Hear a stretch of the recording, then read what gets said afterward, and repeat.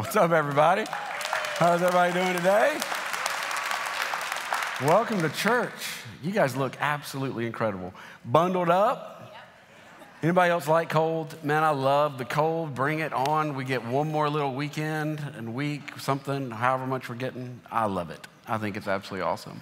If you've been with us for the last couple of months, we've been in a series called The Way of a Disciple. Now, I know some of you may be new. You may be a guest today.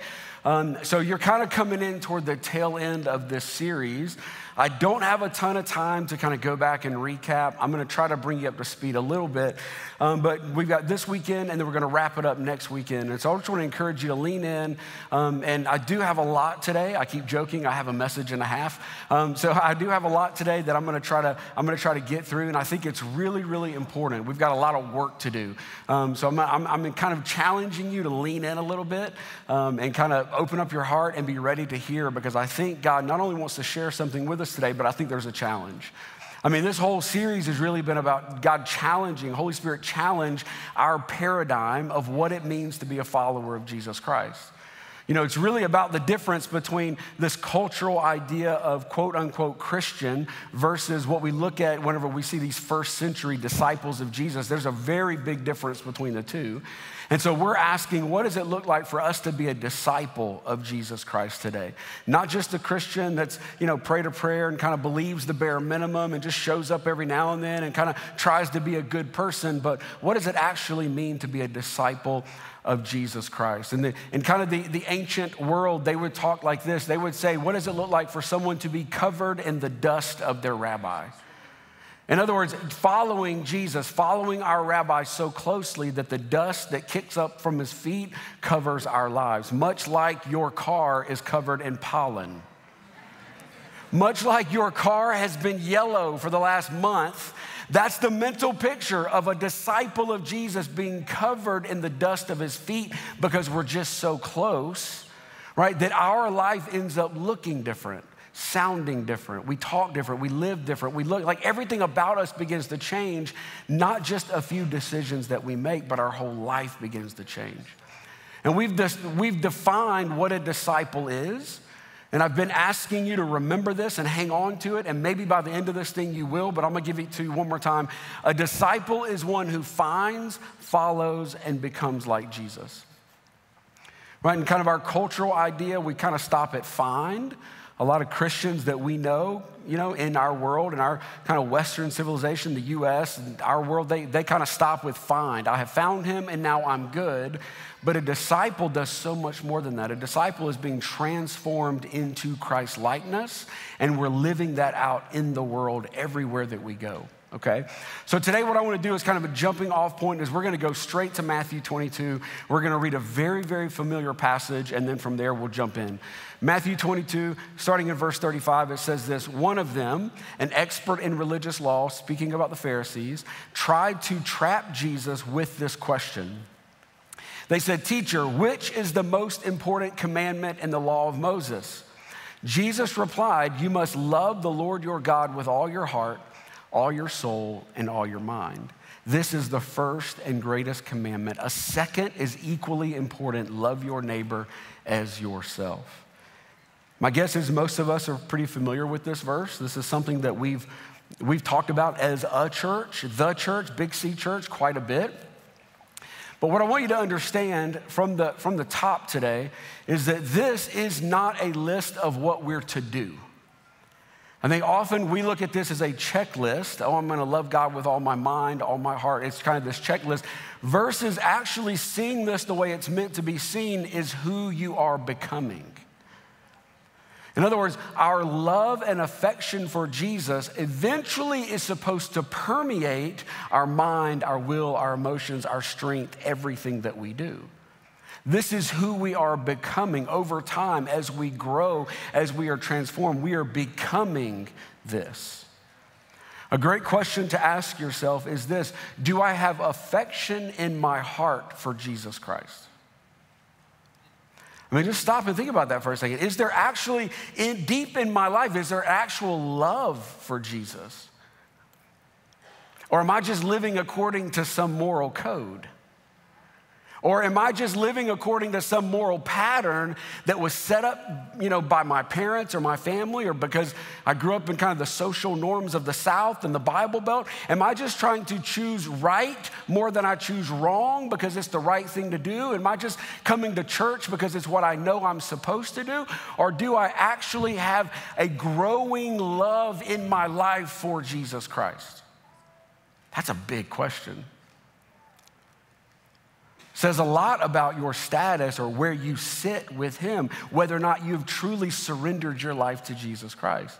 Because Jesus says when this happens, when you are becoming this, the natural outflow of your life is that you're gonna love the people around you.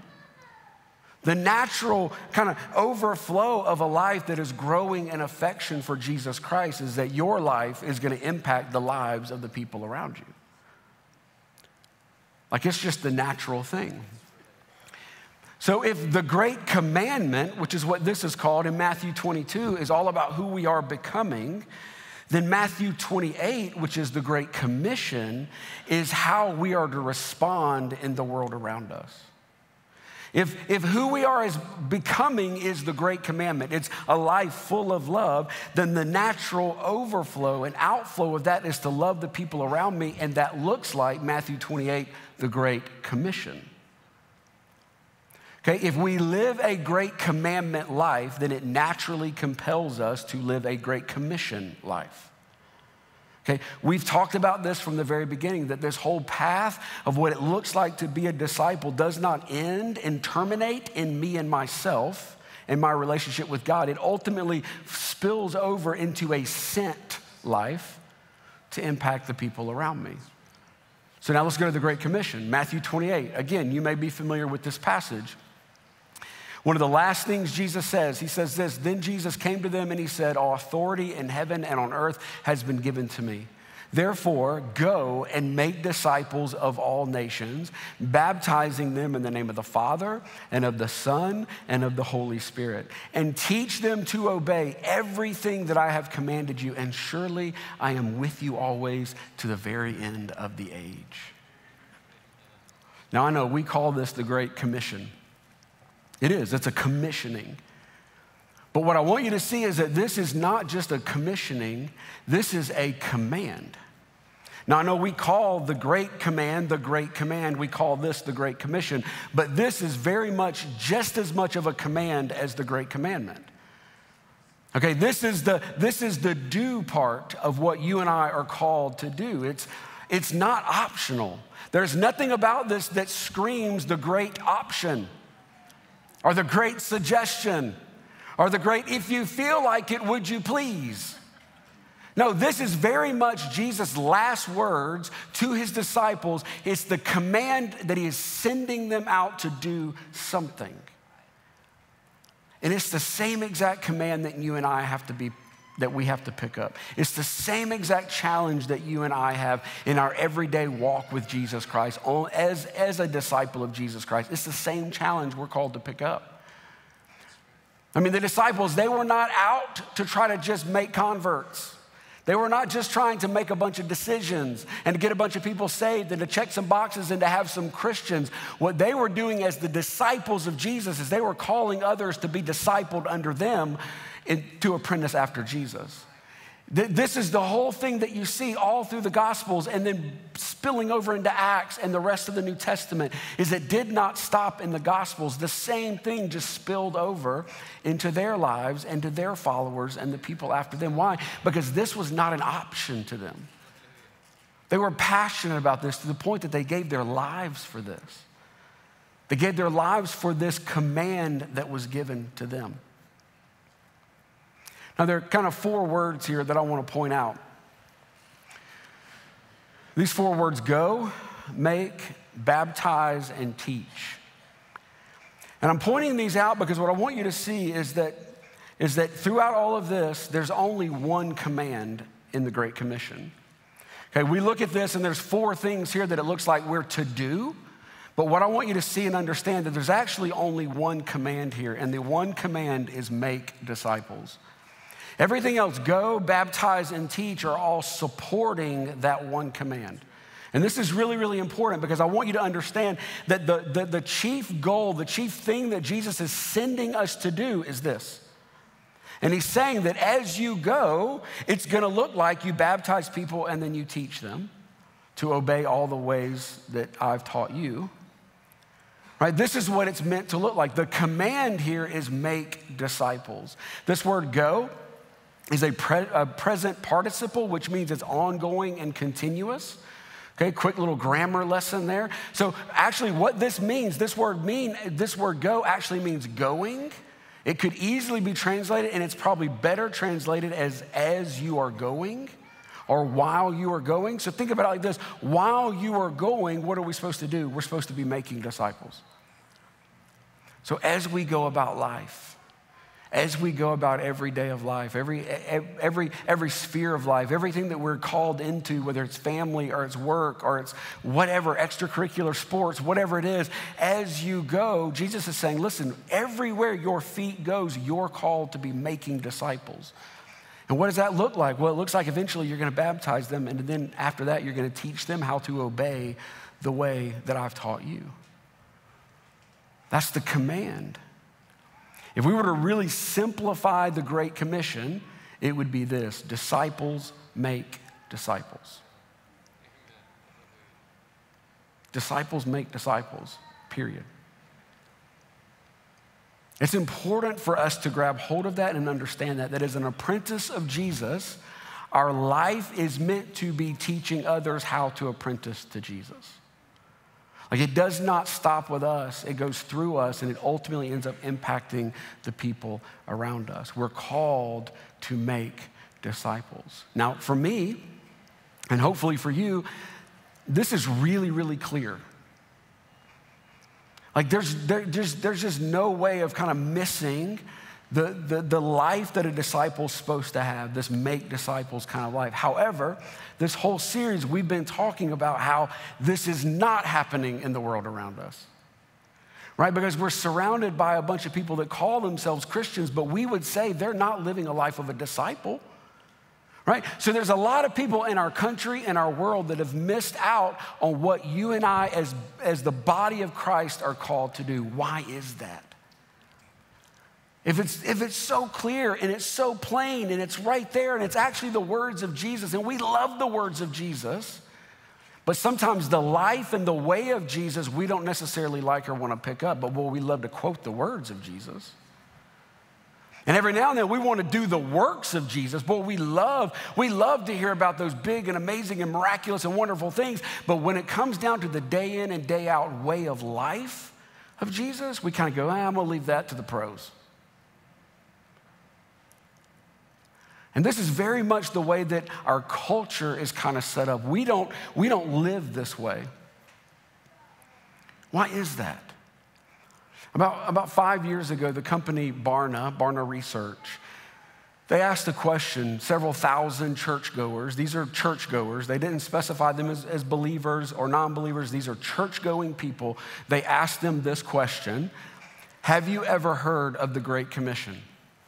This is wild to me. Only 5 years ago, have you ever heard of the Great Commission?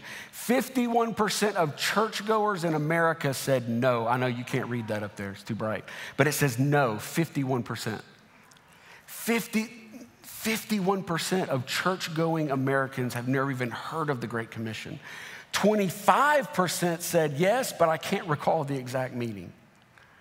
So just listen, so 76% from this study of church-going Americans do not either know what the Great Commission is or they don't understand it at all. And yet these were the final words to the church. These were the final words to you and I as the disciples of Jesus. This was the final command. Hey, listen, all of this stuff for 3.5 years has been incredible. It's leading to this moment right here where you are called to go. And yet 76% of us don't know what that is. Isn't that wild? Why? Why don't we live this thing out? Why don't we step into this? Why don't we understand this? There are a lot of different reasons, but I'm going to tell you what I think is probably the number one reason. I'm gonna tell you what I think is probably the number one reason specifically over the last 400 years, why the church has veered away from making disciples, okay? To do that, I'm gonna take you to Ephesians 4. There's a passage in Ephesians 4 where Paul is explaining to the church in Ephesus what a healthy church looks like, right? Gold mine, right? That's what we want. We want a healthy church. So Paul's literally saying, church in Ephesus, I'm gonna show you, I'm gonna paint a picture for you what the church, a healthy church looks like. This is what he said. Ephesians 4, verse 11, now these gifts Christ, Jesus, gave to the church. So he's saying, listen, now we've talked about gifts of the Spirit, right? Paul's saying, listen, there's gifts of the Spirit, but I'm telling you right now that Jesus actually also gave some gifts to the church. And those gifts are apostles, prophets, evangelists, and the pastors and the teachers. Their responsibility is to equip God's people to do his work and to build up the church, the body of Christ. This will continue until we all come to such unity in our faith and knowledge of God's Son that we will be mature in the Lord, measuring up to the full and complete standard of Christ. So here's what Paul's saying. If you want a healthy church, let me tell you what it looks like. It looks like every person, every disciple that's in that church doing the ministry of making disciples. Doing the ministry that Jesus Christ actually called us to do. He said, listen, I'm giving you some help. I'm giving you some leaders, some mentors. I'm giving you some people to equip you to do it. But ultimately, every disciple is called to do this. And when that happens, there's unity. Lord knows we need some of that. There's unity and the church is built up. But here's the problem. I don't know if you're aware of this, but sometimes punctuation is really important. You know what I mean? Like sometimes you can drop a period or a comma at the wrong place and mean something completely different. Or you can avoid a comma or a period or whatever at the wrong place and mean something completely different. For instance, this right here. Like, let's eat, Grandpa. But the moment you drop that comma, you got a problem, Grandpa. Right? I mean, we've got a very literal Hunger Games situation for Grandpa. Right? Commas, punctuation matter. Here's one more, just because we need to laugh. It's real heavy right now. This is a sign. We remember all who have served hot breakfast. Praise the Lord for those that have served hot breakfast and sacrificed their lives for the sake of a pancake or two. And then just one more, because again, we need to laugh. Here's one more for all you hunters. Hunters, please use caution when hunting pedestrians using the walk trails.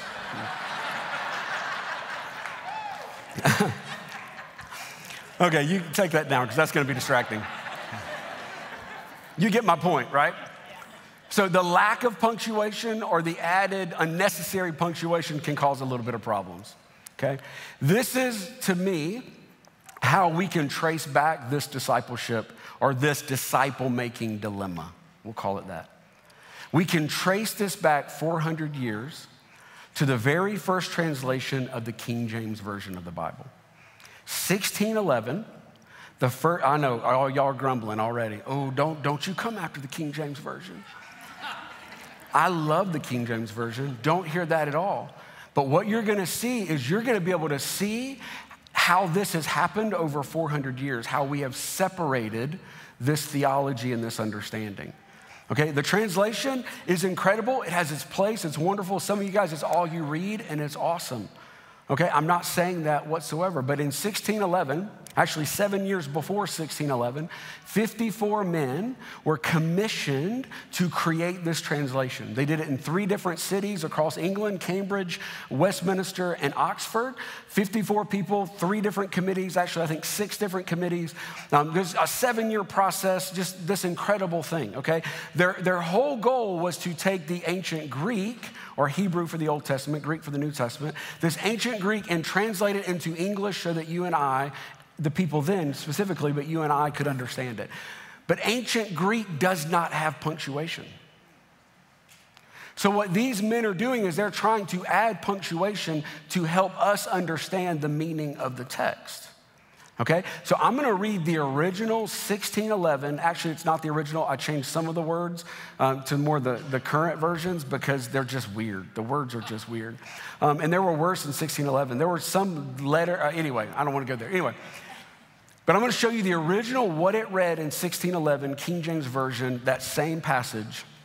And he gave some apostles and some prophets and some evangelists and some pastors and teachers for the perfecting of the saints, comma, for the work of ministry, comma, for the edifying of the body of Christ.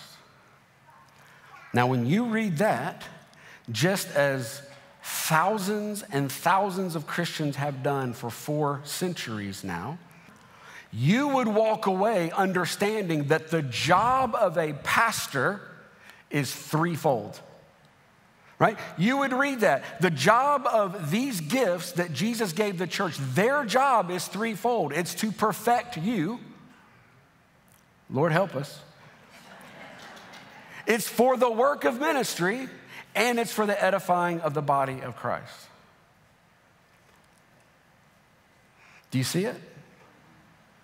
What this communicates is that your job is just to eat, and the guy on the stage's job is to really do the work of perfecting you and the work of the ministry and the work of building up the church. It's no wonder that there has been a massive chasm between pastors and people. Think about it.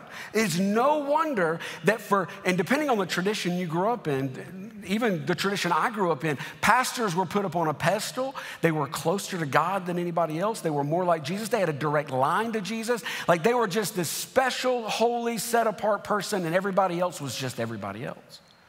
But that is not the picture that Paul paints. That's not the picture of Jesus' life and the way he lived. Jesus didn't wear the garb the Pharisees wore. Jesus dressed like everybody else.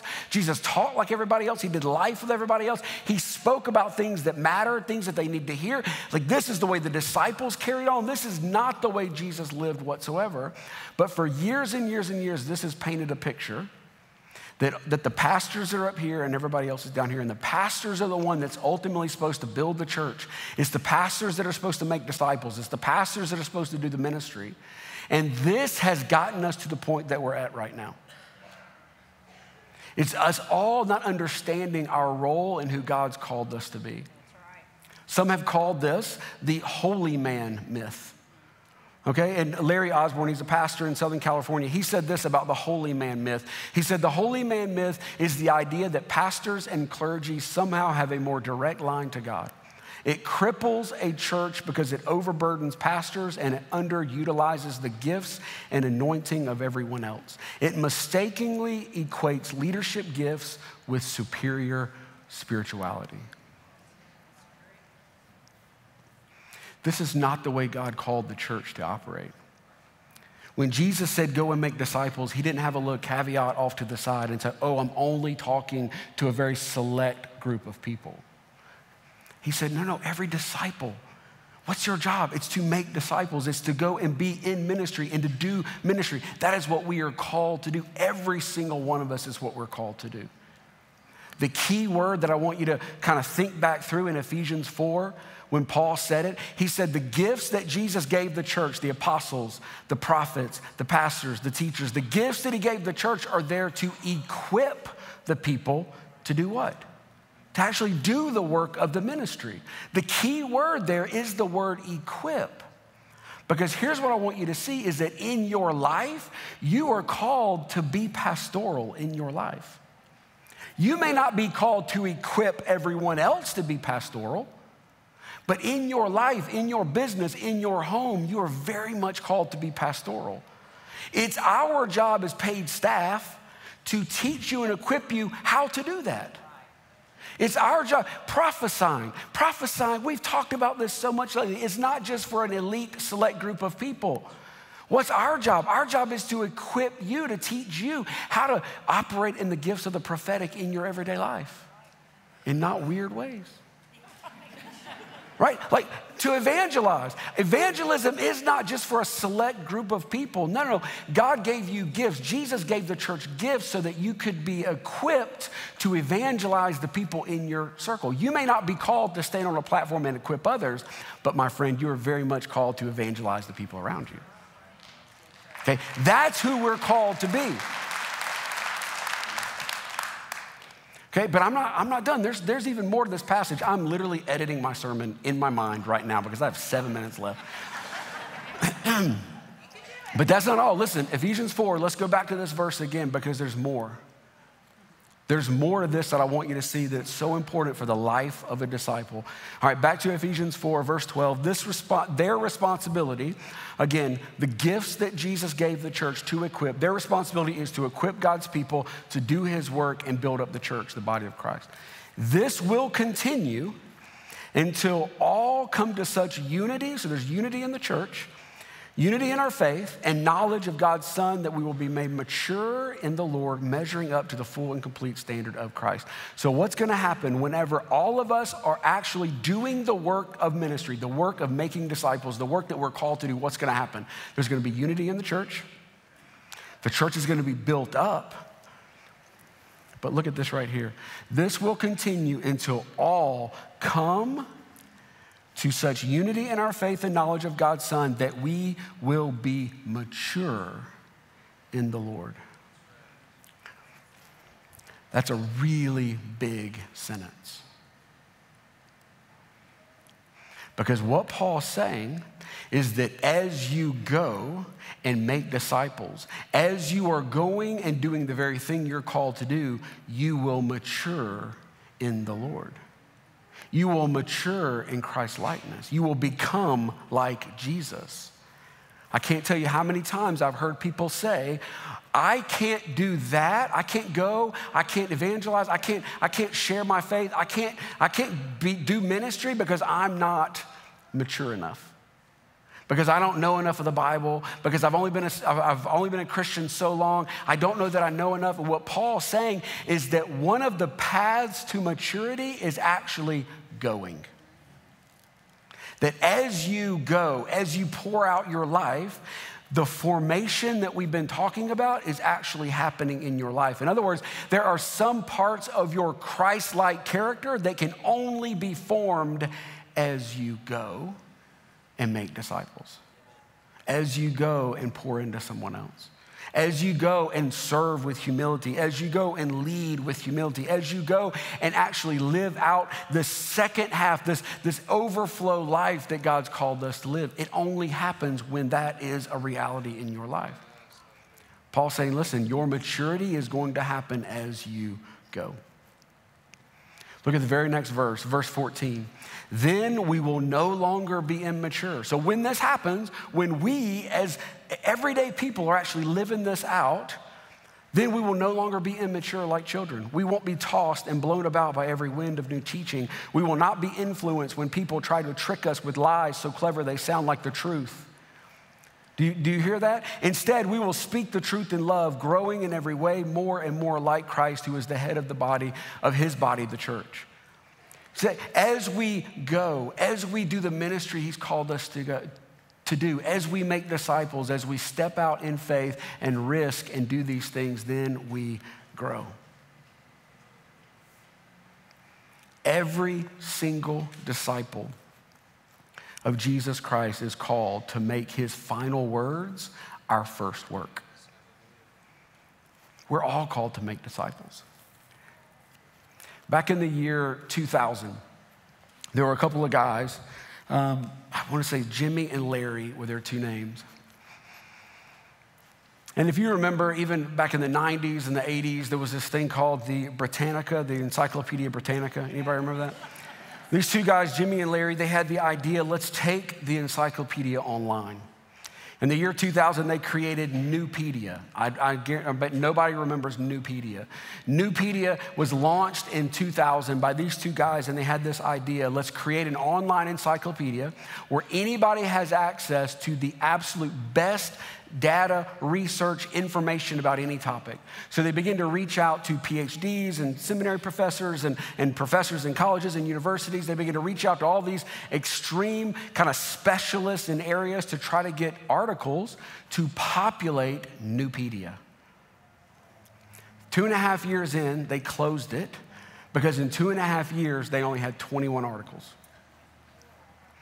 And this was a big process, right? They had all these really important and special people. There was this editorial process. There was all this stuff going on to make this happen. 2.5 years, 21 articles. About a year into this process, these same two guys decided to start a side project called Wikipedia.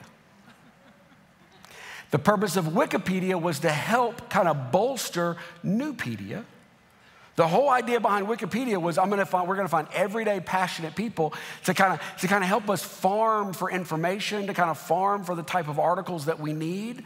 There was a really short kind of editorial process. They could get their articles up quick because it was ultimately going to help these professionals produce these incredible articles on 𝐒𝐄𝐄𝐒. Okay? 2.5 years into 𝐒𝐄𝐄𝐒, there were 21 articles. 1 year into Wikipedia, there were 20,000 articles. Today, 𝐒𝐄𝐄𝐒 is long gone. Wikipedia today has 60 million articles.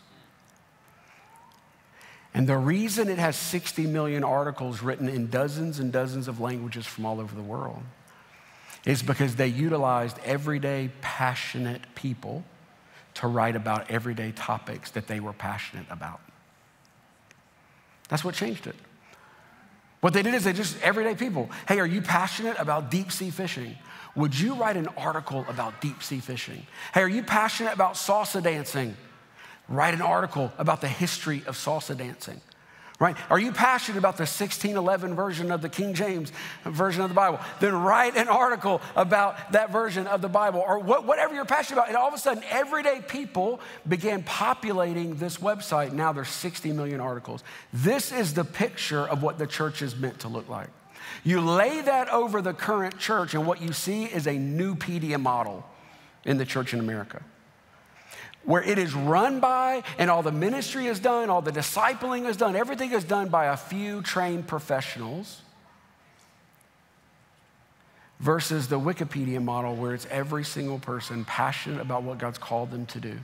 And when that happens, there's exponential growth. Every single person realizing that we are not only following Jesus, but we're becoming like him. We're empowered like him by the Spirit to go and do the thing that he's called us to do, which is make disciples. And I know for some of you, this seems really overwhelming.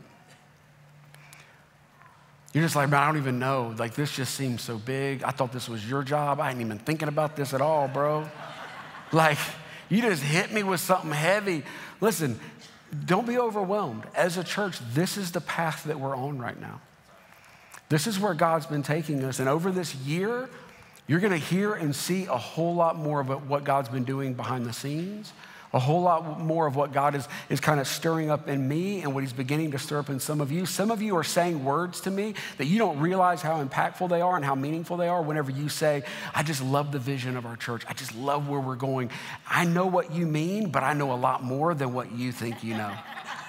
Right? Like, you're in a spiritual level, you're connecting with something God is doing, and I'm telling you, there's some beautiful and amazing things God is unrolling and that are happening right now, and there will come a time over the next few months, I promise you that. So don't get overwhelmed. Don't think, oh my goodness, I don't even know where to start. We're gonna help. You know, we're called to equip. We're called to do this. So we're in this thing with you, but I want you to understand that the way of a disciple, it leads to making disciples. Every single one of us making disciples. Disciple making is both evangelism and discipleship, by the way. Like, whenever I say disciple making, or we talk about making disciples, don't think it's just discipleship or it's just evangelism. They are actually both a part of the same continuum of disciple making. Because if we're a church that all we focus on is evangelism, then we end up very, very wide and only an inch deep. But if all we do is focus on discipleship, then we get really, really deep. We get a mile deep and only an inch wide. That's not who God's called us to be. Disciple making is both reaching the lost and then training them, teaching them how to be an apprentice of Jesus, how to live and walk and become like Jesus. Now, I had a whole ending thing here with some practical points. I'm going to skip every bit of it, okay, because I think I've given you enough for today. I want to end this way. Again, let me just say it one more time. Don't be overwhelmed. Don't be overwhelmed. God's leading us somewhere. We're going to trust him to continue leading us somewhere. But I want to take you back 2 weeks ago when Pastor Wayne was here. Standing right here, he spoke a word over our church. And I don't want to take the time to read the whole thing over again. You can go back and you can watch it if you want to. But there was one paragraph in what he read. Now, knowing just a little bit of what you know and me just kind of teasing what's coming, I want you to see how important this is of what he said and spoke from the Spirit of God over our house. Look at what he said. It is time for this house to personally re-embrace the 𝐒𝐄𝐒 in your commission as believers. Sharing our faith is not only for gifted evangelists, it is every believer's call to show and tell the good news of the kingdom. Cry out to God and the Holy Spirit will empower you in a fresh way to be his witnesses. And the Lord will help you extend your message of hope beyond where he has been heard before, from neighborhoods to nations. Just as Jesus began to do and teach, the Holy Spirit is inserting hope through what you do as well as what you say.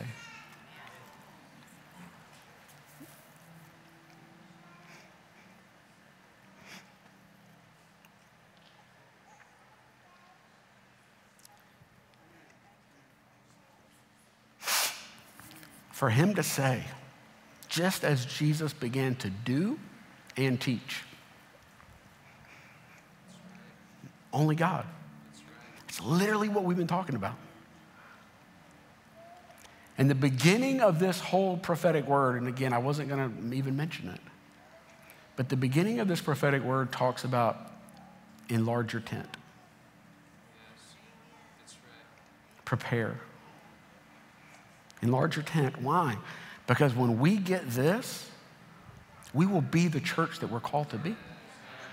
Well, we understand what it means to live out the character of Jesus Christ and to be transformed into his life and his characteristics and his heart. And when that spills over, what God's doing on the inside of us begins to spill over into the people's lives all around us.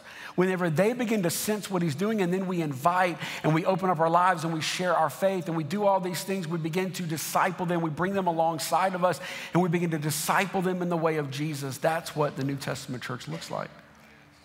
And that's who we're called to be. That's the kind of church that we're called to be, where every single one of us realizes you're not just here to warm a seat.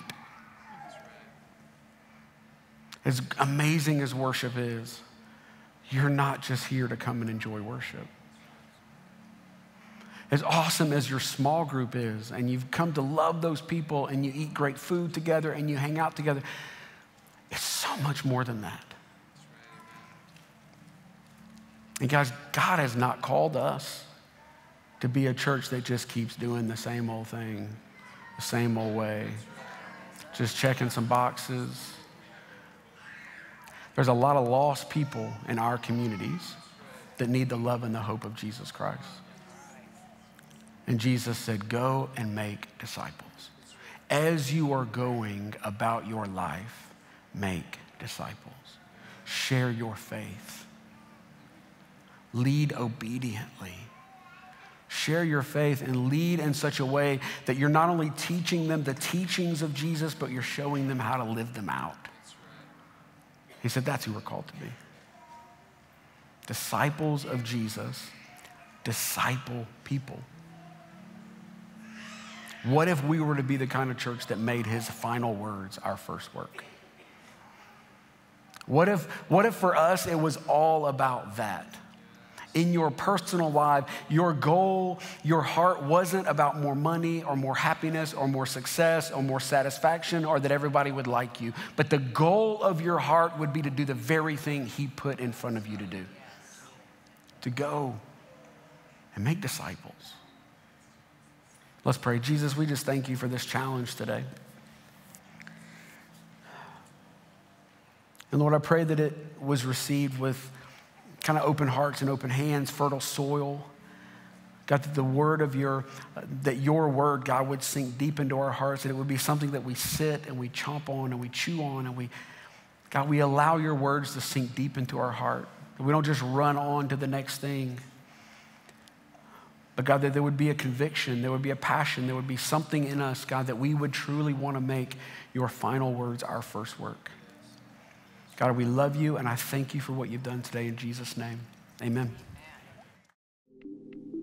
Thank you so much for joining us. I hope you're leaving this experience excited, inspired by what God is doing in your life. And look, maybe you're ready to take a step. It could look like a decision to follow Jesus, or getting prayer for something that's going on in your life, or maybe it's just getting connected to our church and growing in community with other believers. We want to give you the opportunity to take that step right now. So look, there's a QR code coming up on your screen. Follow that link and let us connect with you. Because here's what we know. Watching or consuming content by itself is never going to do it when it comes to finding the life that God has for you. So we'd love to connect with you, get to know you a little bit more, but ultimately, let's grow together. Let's be a part of the church. And we can't wait to see you next time right here at City Hope Church.